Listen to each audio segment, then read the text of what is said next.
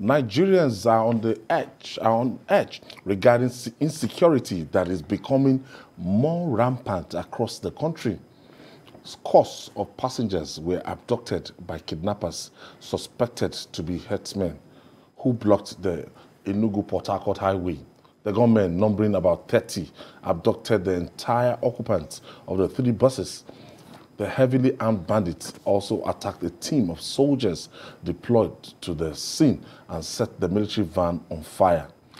Before moving the victims into the bush, meanwhile, soldiers of the Guard Brigade of the Nigerian Army have continued to raid forests in the Federal Capital Territory, FCT, Niger, Kogi, and Kaduna states in search of terrorists, bandits, and kidnappers.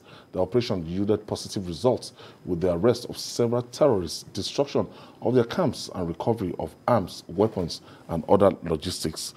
The first phase of this script, Babajide, that's Enugu Port Harcourt highways, that gunmen numbering to 30 abducted the entire occupants of 3 buses and the heavily armed bandits attacking a team of soldiers deployed to the scene. No, it's not new. Even the East-West Road, some parts of the East-West Road are very dangerous. This idea of kidnapping entire passengers in a bus actually became popular along the East-West Road, the Port Harcourt end of the East-West Road. You just see, in fact, there's a portion on that highway that is notorious for that. They will just direct them into the bush. Before it became common in the Northwest, it was already a commonplace along the East-West Road for a commuter bus filled with people to be hijacked by bandits who would then lead them into the bush and begin to extort money. You know, they've been doing that for years. But this one must have been so well planned. Enugu Port Harcourt highway. Then they also attacked soldiers that were coming to help the people and set their vehicles ablaze. Their vehicle ablaze. We have to know that we are dealing with a very, very difficult problem. Banditry is not a northern affair alone. It's not localized to the north or the northwest or north central. It is in every part of our country. This is evidence that we have to buckle up. The security forces have to buckle up because this kind of attack can happen anywhere. So you have to be ready. I'm sure for some time we didn't read about this kind of event along that road. And suddenly they decided to strike there. By tomorrow or next night you start hearing of ransom and all that. Someone has said that the biggest business in our country today is banditry, kidnapping for money. The more successful these guys are at it, the more difficult it is to get them to stop. Any business with a high profit margin, Nigerians will take a life rather than give it up. So this is what now everyone now thinks that, look, this kidnapping thing, they have to, because, look, it is easier than armed robbery. It's easier to execute even than armed robbery. So this is what we are seeing. The armed forces have a lot of work to do.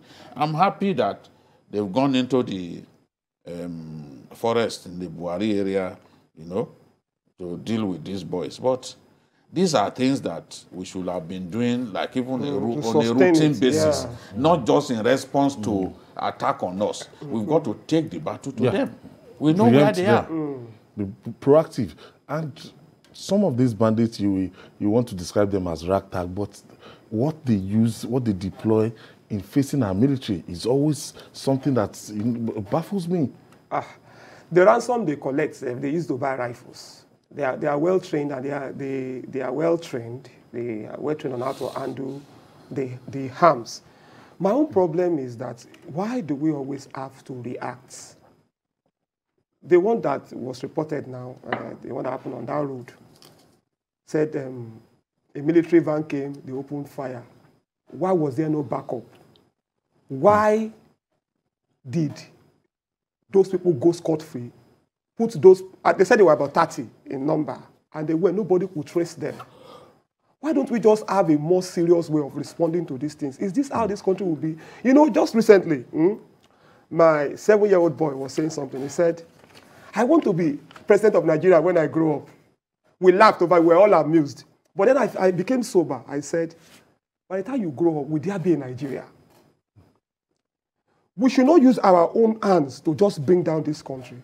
There's no, if you don't deal decisively with insecurity, then there may not be Nigeria anymore. I don't pray that happens. So we have talked about having sustained measures against it. Okay, now the Taliban now we are responding. They are coming from different We are responding now to the attack on the brigade guards. Now, is that the end of the story? Is that the end of the story? Now you deal with them, you rout them, you go to sleep. Many of them will run from those places to other places and continue. They'll come back. So there should be sustained efforts.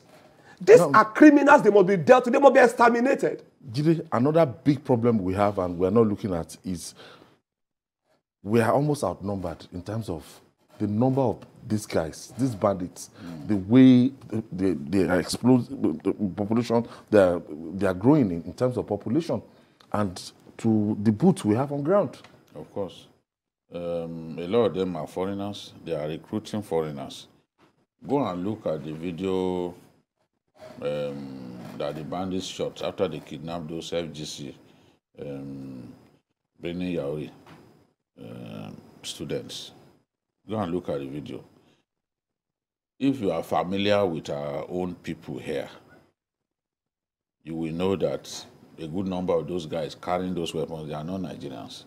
They are not Nigerians. Not testy. Yes. Look, remember when I went to Katsina, the border with Zamfara, to do a story about bandits? Yes. In 2019. The women, there was a woman that they killed the husband.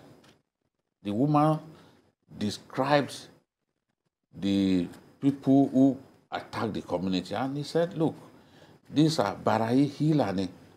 And she said their hair was long. You know that those